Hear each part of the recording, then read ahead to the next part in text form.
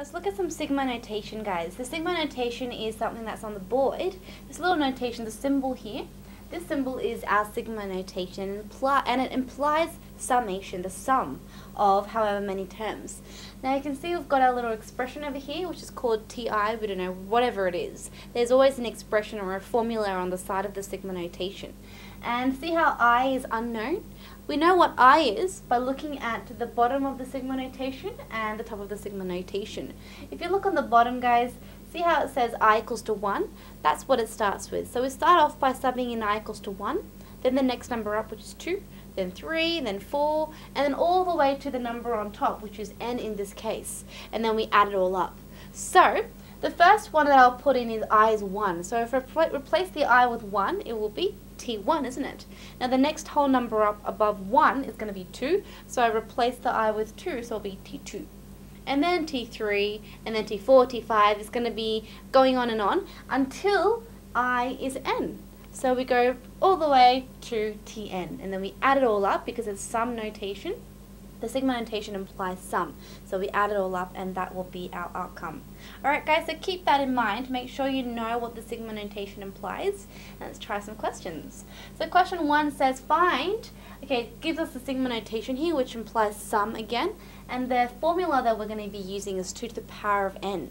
And they tell you what n is, n equals to 1, so it starts with n equals to 1 all the way to n equals to 3. So let's first start by n is 1, so we'll sub in n equals to 1. So the n's on the power, so replace the power with 1. And then plus, replace the power with 2. And then plus, replace the power with 3. So it's 2 to the power of 1, plus 2 to the power of 2, plus 2 to the power of 3.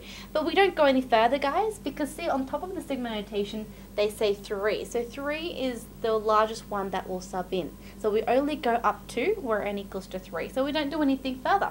So we'll simplify it. 2 to the power of 1 is 2, 2 to the power of 2 is 4, and 2 to the power of 3 is 8. So add it all up for me, guys, it should be 14. Alright, guys, so that's what I've got. That's my sigma notation. The sum, what it equaled to in this question 1. Let's go to question 2. Again, they've got another sigma notation, and we've got 2 to the power of n again. But look at the numbers. We start with n equals to 1 again this time, but we go all the way to 20, so it's going to be quite a large series, isn't it? So what I'm going to do is do the same thing and we'll find the pattern. So first of all, replace the n with 1. We start with 1, don't we? So I replace the n, which is the power, to 1, and then I replace it with 2. And then I replace it with 3, and then we make sure you're adding it up. It's summation, isn't it? So we're adding it up, and you can see the patterns: 2 to the power of 4, plus 2 to the power of 5, 2 to the power of 6, and we're going to go all the way to 2 to the power of 20. So the last one we're going to be having is 2 to the power of 20. I'm not actually going to write everything in between because that will waste too much time. That's going to spend take up too much of my time and my paper, isn't it? So what I'm going to do is go the shortcut.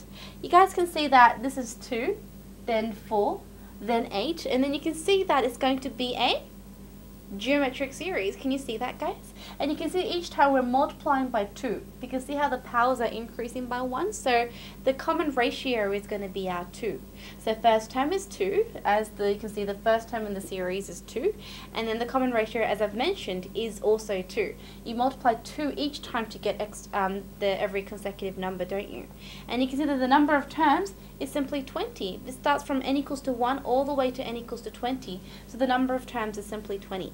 So we'll put that into our sum formula for our geometric series. Hopefully you guys are pretty familiar with this now. A is going to be our first term, which is 2, so I'll replace the a with 2. The common ratio is also 2, so I did 2 to the power of n is 20, and denominator r minus 1, r is 2, so again I've put those values in. And just calculate that for me. You'll get quite a large number, but that will be the sum. So it is quite large, so if you had to do it manually, adding every single one, that would take too much time. But if you use the geometric series formula, it's very, very simple. Alright guys, so you're going to first identify that it is a geometric series formula though. Sorry, geometric series, because this one, each time you multiply 2 you get the next number, don't you? So make sure you don't identify that first. We'll go to the next one, question 3. Again, I've got my sigma notation. The formula this time is a little bit different. It's 2 times 3 to the power of n. We start with n equals to 1 all the way to when n equals to 10. We'll do the same thing, guys. We'll start off with n equals to 1. So I've replaced the n with 1, so it's 2 times 3 to the power of 1. Then you replace it with a 2, so 2 times 3 to the power of 2. And then you replace it with 3. 2 times 3 to the power of 3. And make sure you're adding, because we're always doing sum, aren't we? And then we're going all the way to when n equals to 10. So I've replaced the n here for the last one, 10. I'm not going to bother writing everything in between because it will just take too much time. Now, I can actually see that the first term is 2 times 3. In this case, it's 6. And can you see that we're multiplying by 3 each time to get every consecutive number? So again, it's a geometric series, guys. So where the common ratio is simply 3. We're multiplying by 3 each time, aren't we? So, if the common ratio is 3, and how many terms are there? It starts with when n equals to 1 all the way to when n equals to 10. So the number of terms n must be 10. So again, we can just use our geometric series formula, the sum formula. Put it in, guys. A is 6. The common ratio is 3, n is going to be 10. So I've replaced them all in and calculate it for me. Again, it's quite a large number, so if you had to do it manually, it will take quite a lot of time. So go the easy way, guys. Use the geometric series formula.